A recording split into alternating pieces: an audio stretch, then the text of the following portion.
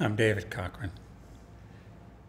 This painting is an allegory on Picasso's Guernica, which was painted in 1937 about the humanitarian crisis of the beginning of the First World War when the Nazis bombed Spain.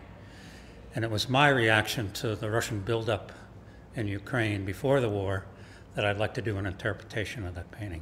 For me, it was a conduit for my anxiety about this crisis that was about to take place. It was it wasn't a premonition, but it was an intuitive feeling.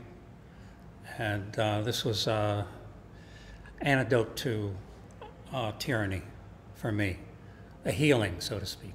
Physical work is on plywood. It's a triptych, 3 panels put together, painted in an acrylic painting.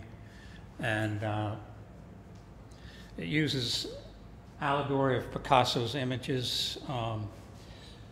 The bull on the left is directly from Picasso, but the advent of this painting and the main emphasis is the threat of nuclear war.